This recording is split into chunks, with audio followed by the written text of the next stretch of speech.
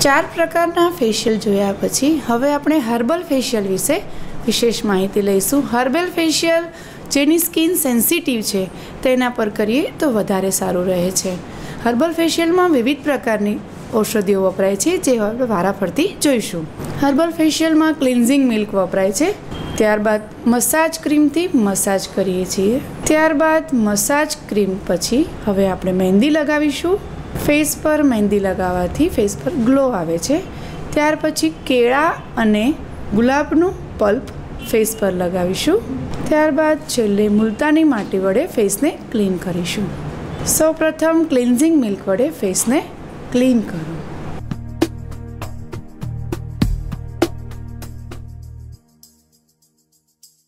જ્યારે જ્યારે ફેશિયલ કરતા હોઈએ ત્યારે દરેક ફેશિયલમાં સૌપ્રથમ ફેસને ક્લિન્ઝિંગ મિલ્ક વડે ક્લીન કરવામાં આવે છે। બહારનું વાતાવરણ અને પોલ્યુશનના કારણે સ્કિનમાં ડસ્ટ જામી જાય છે। આ ડસ્ટને દૂર કરવા માટે ક્લિન્ઝિંગ મિલ્કથી ફેસને મસાજ આપવામાં આવે છે, જેના કારણે સ્કિનના છિદ્રોમાં રહેલી ડસ્ટ ઇઝીલી બહાર નીકળી જાય છે અને સ્કિનને ક્લીન કરી શકાય છે। ક્લિન્ઝિંગ મિલ્કનો ઉપયોગ કરવાનો મુખ્ય હેતુ સ્કિનમાં જ્યારે કોઈપણ મસાજ આપવામાં આવે છે, સ્ક્રબ કે મસાજ ક્રીમ કે જેલ વગેરેને સ્કિનના પોઝમાં ઉતારવા માટે સૌપ્રથમ ક્લિન્ઝિંગ મિલ્કનો ઉપયોગ કરવો હિતાવહ રહે છે।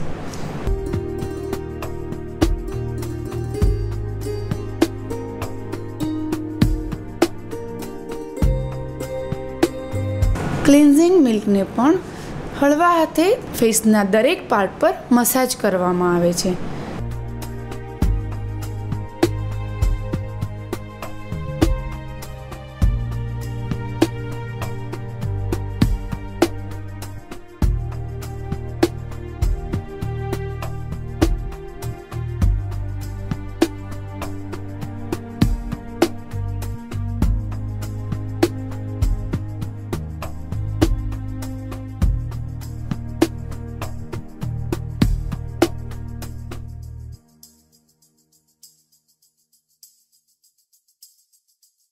मसाज हमेशा नीचेथी उपरनी तरफ करवामां आवे छे, जेना कारणे स्किन टाइट रहे छे ने स्किनमां रिंकल्स पड़ता अटके छे, एटले के करचलीओ झड़पथी पड़ती नथी।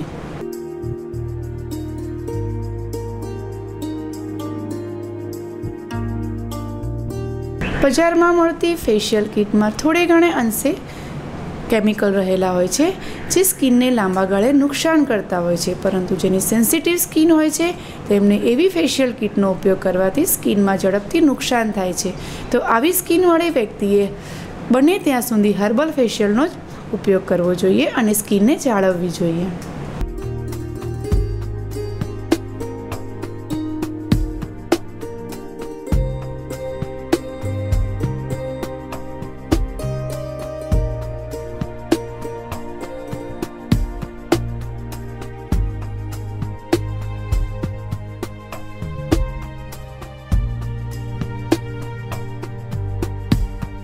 आ रीते फिंगरथी मसाज आपवाथी स्किनने रिलेक्सेशन मळे छे अने स्किन ब्लड सर्क्युलेशन सारुं थाय छे।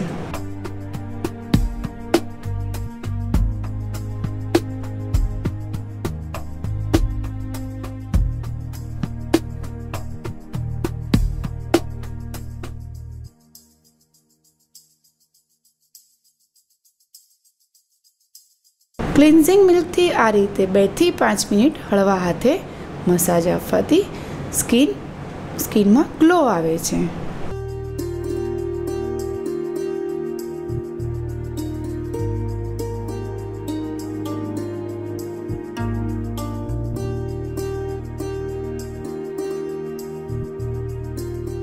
क्लिन्जिंग थई गया पछी फेसने क्लीन करो।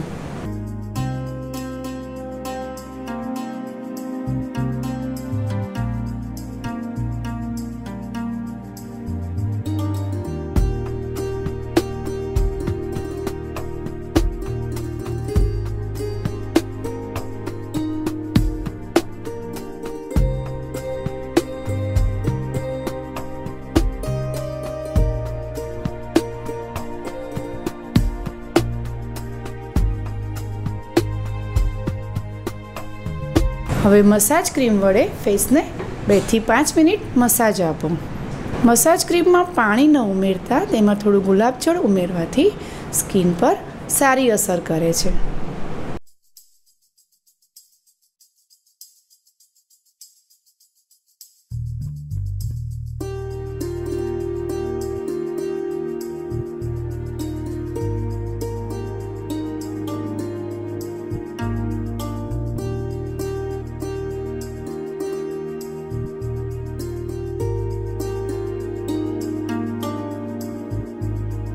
ક્રીમથી મસાજ કરવાથી સ્કિનના લેયરમાં ક્રીમ ઉતરે છે અને સ્કિનની ડ્રાયનેસ ઓછી થાય છે, જેના કારણે સ્કિનમાં ગ્લો આવે છે.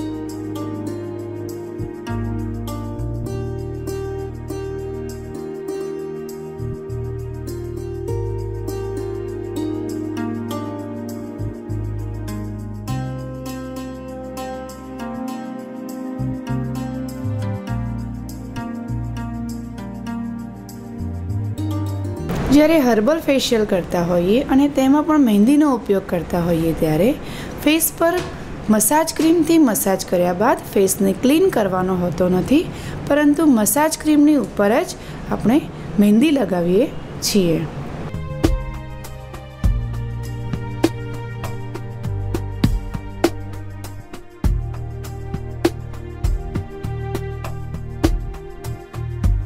આ રીતે ફેસ પર હળવા હાથે બ્રશ વડે મહેંદી લગાવવામાં આવે છે. મહેંદીનું એક સરખું લેયર ફેસ પર કરવામાં આવે છે.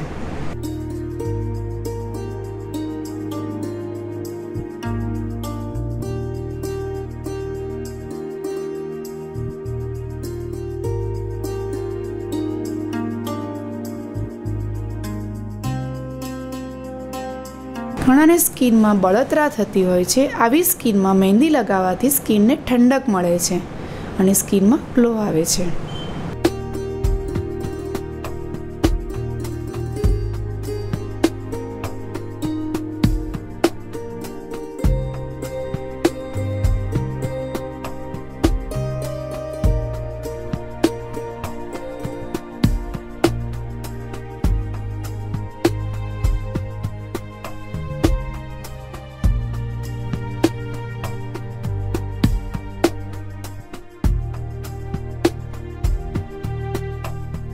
ફેસ પર ક્રીમ લગાવીને મહેંદી લગાવવાનો મતલબ એ છે કે મહેંદી એવું ઔષધ છે જે પોતાનો કલર છોડે છે. જો ફેસ પર ક્રીમ લગાવવામાં ન આવે તો ફેસ પર મહેંદીનો કલર આવી શકે છે.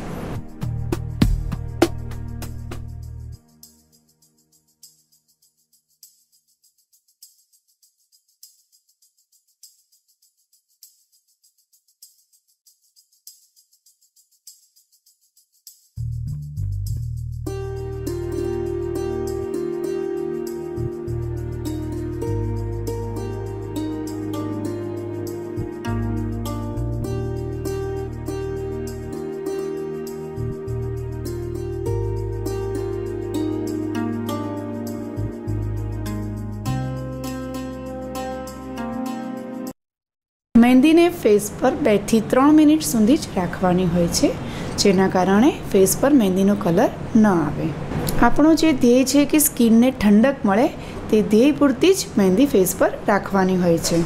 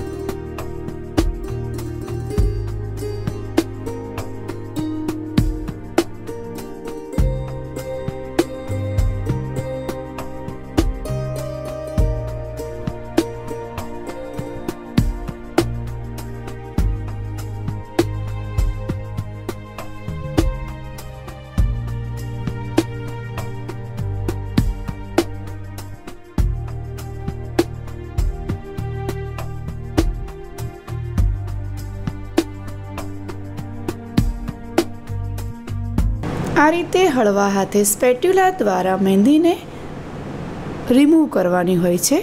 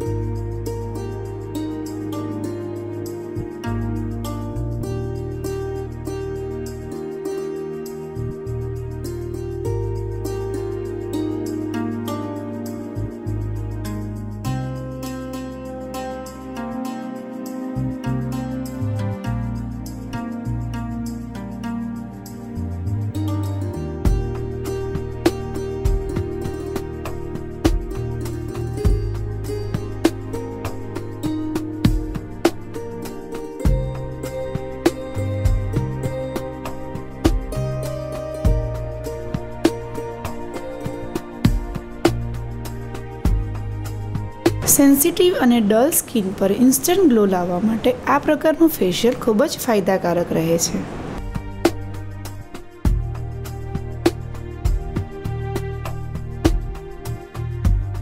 આ રીતે મહેંદીને હવે ક્લીન વોટર વડે ક્લીન કરવામાં આવે છે.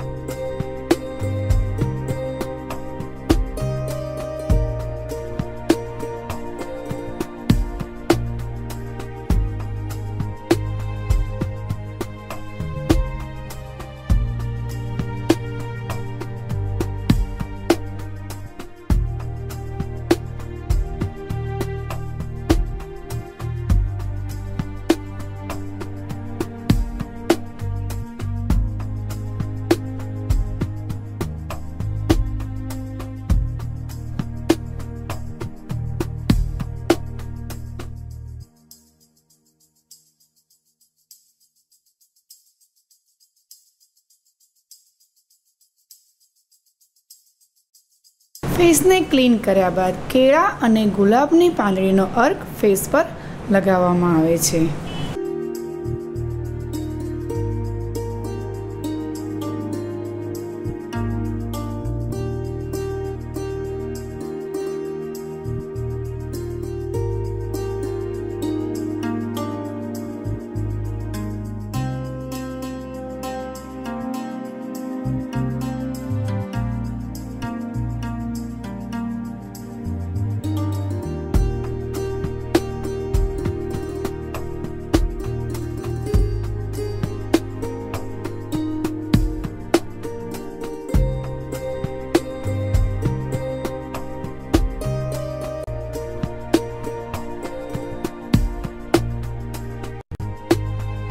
ફળોને સ્વાસ્થ્યની જડીબુટ્ટી કહેવામાં આવે છે. ફળોને રેગ્યુલર આહારમાં લેવામાં આવે તો સ્વાસ્થ્ય ખરેખર ખૂબ જ સારું રહે છે. તો પછી ફેસ પર લગાવવાથી કેમ ન સારું રહે?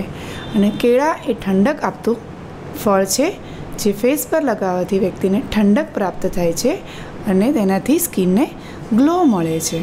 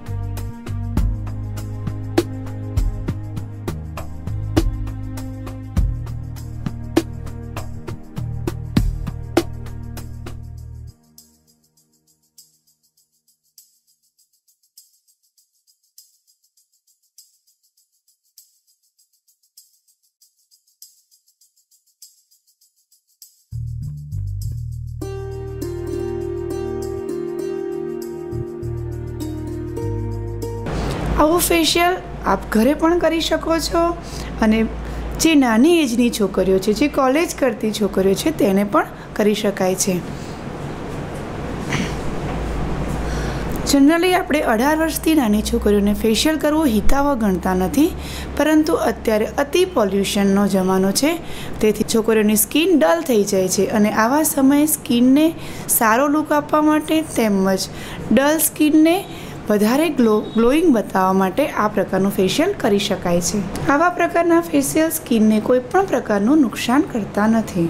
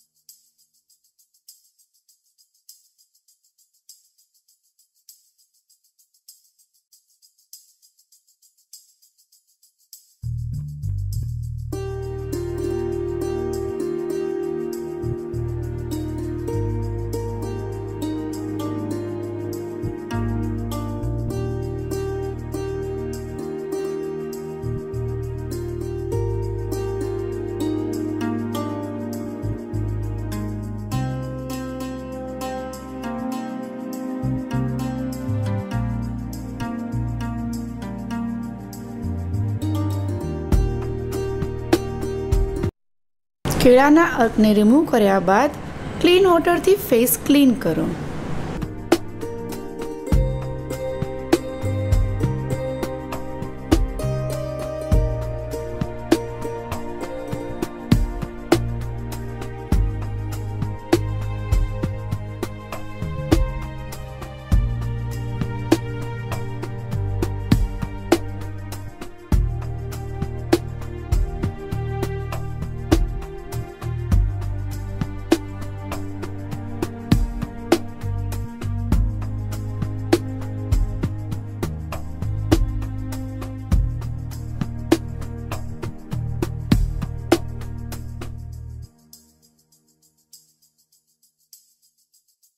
ફેસ ક્લીન કર્યા બાદ હર્બલ પેક અથવા મુલતાની માટી પણ લગાવી શકાય છે. હવે આપણે મુલતાની માટી લગાવીશું. હર્બલ પેક જાતે પણ ઘરે બનાવી શકાય છે. હર્બલ પેક બનાવવા માટે બદામનો પાવડર, સુખાડ, ચંદન, ચણાનો લોટ અને હળદર વગેરેને મિક્સરમાં ક્રશ કરી પાવડર બનાવી ગુલાબજળ ભેળવી ફેસ પર લગાવી શકાય છે. આ પ્રકારનો હર્બલ પેક આપણે ઘરે પણ બનાવી શકીએ છીએ અને ફેસ પર લગાવી શકીએ છીએ.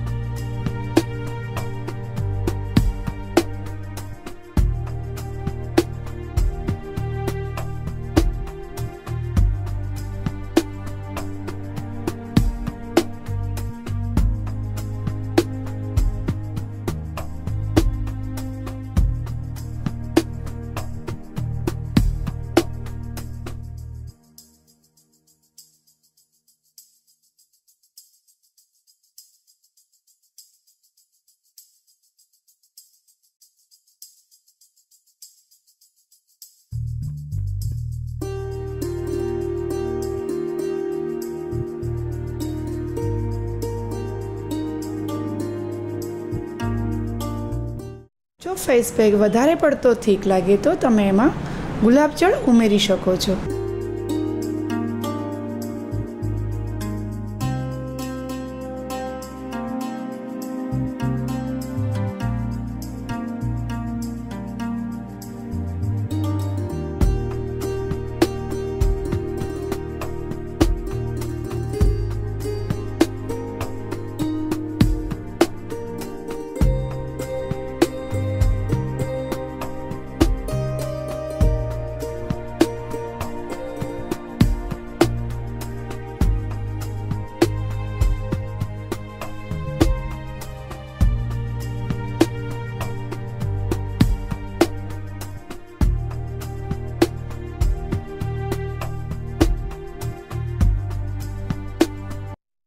આ રીતે ફેસ પર હર્બલ ફેસ પેક કે મુલતાની માટી લગાવી શકાય છે. આ માટીને 5 થી 7 મિનિટ સુકાવા દઈ પછી ક્લીન વોટર વડે ક્લીન કરવાનું હોય છે.